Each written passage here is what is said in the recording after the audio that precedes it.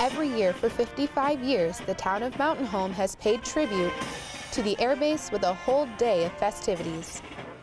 This is a time for us to support the community and how the community supports us in our mission and our endeavors to protect this nation's interests. Air Force Appreciation Day is celebrated with the largest parade in the state. This year, there are more than 100 participants.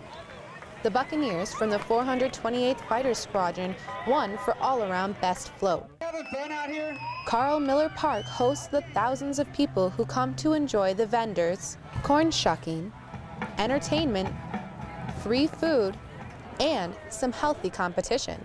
In a volleyball tournament between the Air Force and the town, the Air Force won the championship on Saturday. There is plenty to do all day, but everyone had their favorite part. My favorite part is candy. I like to get my face paint and hang out with my friends. Throughout the event, mutual appreciation was felt all around. Now, I would like to say thank you to the Mountain Home community and what they have done for us, and I look forward to doing it for years to come. Planning for next year's event will begin in March. For Mountain Home Air Force Base, I'm Airman Chelsie Taddonio.